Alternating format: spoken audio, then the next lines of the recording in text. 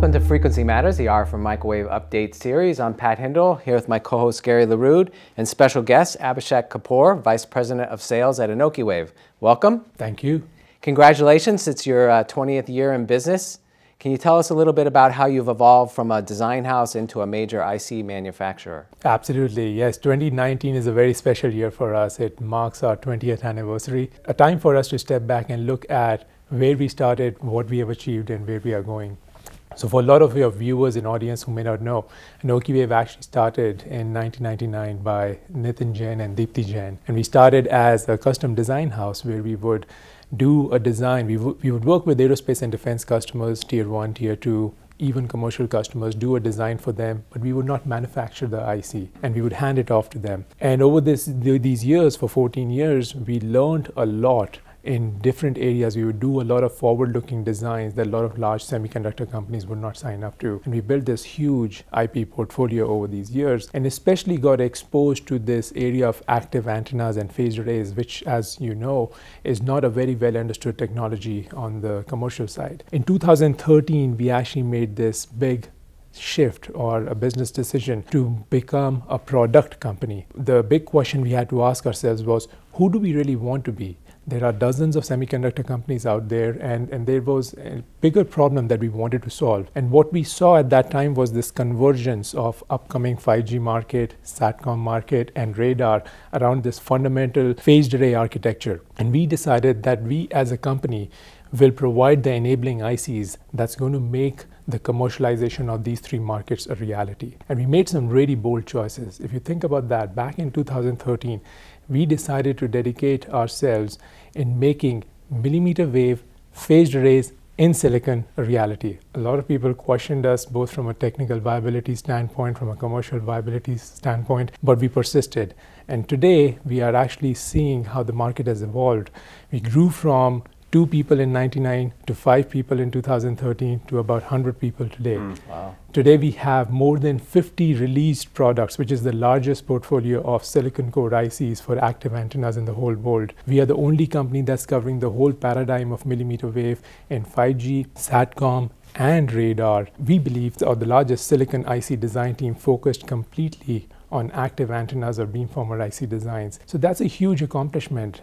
We are working with a lot of tier 1 and tier 2 customers. The market is ramping up and we are becoming the trusted choice in the market itself, where we have been invited by various key entities. We are the part of the ORAN Working Group 7 Alliance, which is, if you think about that, if you just step back and think, a small company that was being questioned in its viability now being on the committee that's defining what the reality of this 5G is going to look like, or the SATCOM is going to look like. That's pretty amazing. It's a very special year for us, and we'll be celebrating this at the IMS this year as well. Great. I think looking back, some of the early work that Nitin did really was the pioneering work in doing millimeter wave in silicon. Correct. And as you say, there were a lot of skeptics in those years. Yes. Well, you just recently announced, I think, the 3rd generation of some of your ICs. Talk a little bit about the evolution, what the 3rd generation does. Absolutely. So keeping up with the trend, we are almost releasing 1 generation of new ICs every year.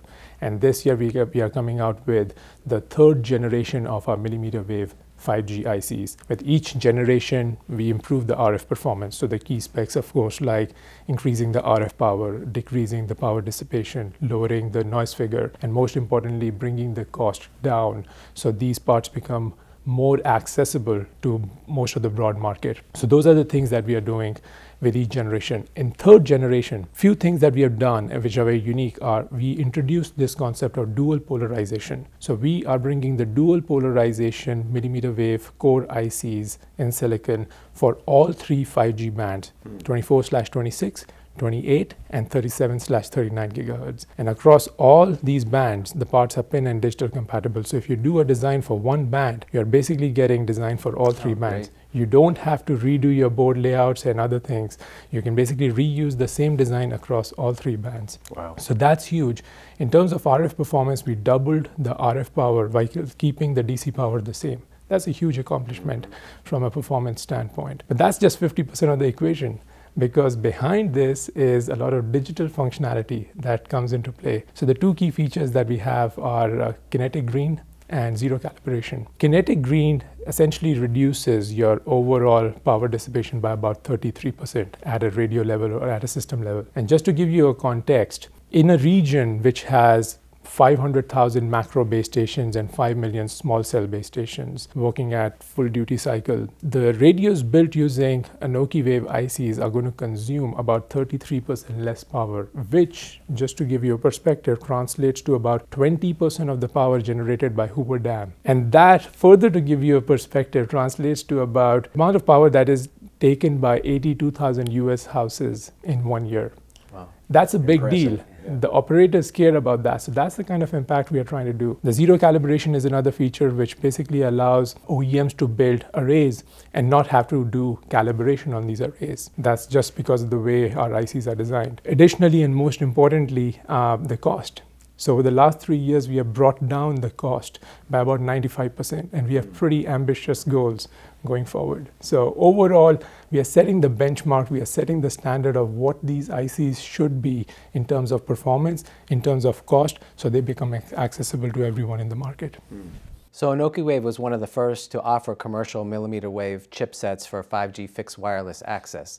Can you tell us how that's going from your perspective now that it's rolling out? It's actually going better than what we even projected. So last year, when we were talking over here, we were talking about, okay, how the 5G market is ramping up, and the ramp up has fully begun. The key milestones or the key events that happened last year was, one, in October of 2018, when Verizon announced its mmWave 5G commercial service, followed by AT&T doing the same thing in December. And the most surprising thing over there was the first commercial deployment in 5G came out to be mmWave, despite all the talks. So that was pretty key moment for us. We are seeing a huge demand. We are shipping in very high volume across the market. We are not talking about hundreds of thousands or just thousands of ICs. We are talking about millions of ICs that we are shipping. We are also seeing the expansion of market. So within 5G, we are seeing multiple sub-segments appearing. So fixed wireless access was, of course, the first one, followed by now you have the small cells, access points, CPEs, and those use cases are coming up. And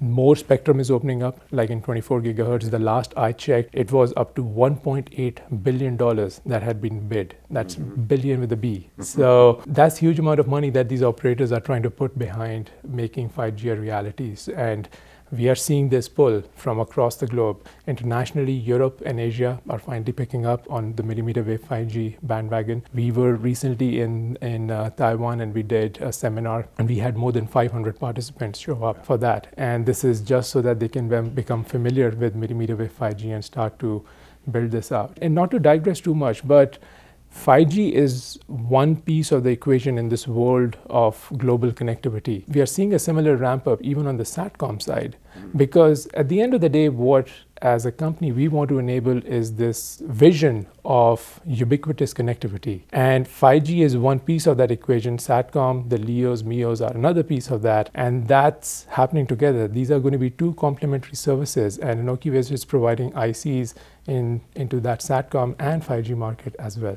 Well, you mentioned earlier IMS, which is coming up in just a few weeks here in Boston. What will be the theme? What are some of the things you'll be talking to folks about? So keeping up with the tradition, like we always do, we have a special announcement here at Frequency Matters. About a new product release, not just the third generation beamformer ICs, but also in addition to that, we will have our IFICs, or the up and down converters for mmWave 5G that we will be releasing. These are going to be available in all 3 mmWave bands, the 24/26, 28, and 39 gigahertz. One of the things that I would like to highlight is that these IFICs are not just meant to be another IFICs because we can do it. It's meant to optimize the overall array level performance. Like if you remember back last year when we were talking, everything that we do at Anokiwave is meant to optimize the overall array performance.